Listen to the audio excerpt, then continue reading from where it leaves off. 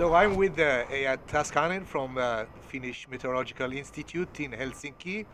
And Eija, I was going to ask you about a thing that bothers my students. What would happen if we didn't have the sun?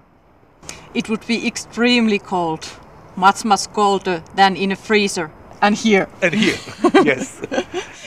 Even with the sun, we will get close to minus 90 degrees Celsius during winter months at the coldest places of the Earth. But without the sun, the temperature would be only few degrees above the absolute zero, which is the coldest possible temperature. So I imagine that if we had no sun, then the weather on our planet will be completely different. Yes, you are right. The life in its current forms could not exist. Almost all the known energy sources originate from the sun. For example, gas, coal, biomass, peat, wind and water power. So nuclear and geothermal energies are the only major energy forms not related to the sun. Yeah, okay. So in total, how much energy do we receive from the sun? A lot. The solar energy absorbed to the atmosphere, seas and land mass in an hour is alone larger than the energy consumption of the entire world in a year.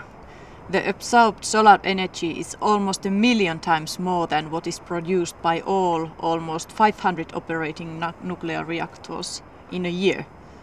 The effect of the solar energy to the Earth's temperature can be seen from day-night temperature differences and also in a seasonal variation. Well, day and night temperature differences from where I come from are not that big. So how about in your country? It's about the same, maximum 10 degrees Celsius, maybe 15. But seasonal variation is quite large.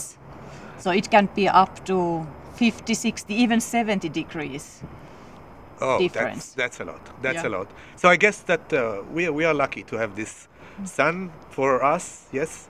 Yes, we are extremely lucky. But one question is, for how long will we have the sun with us?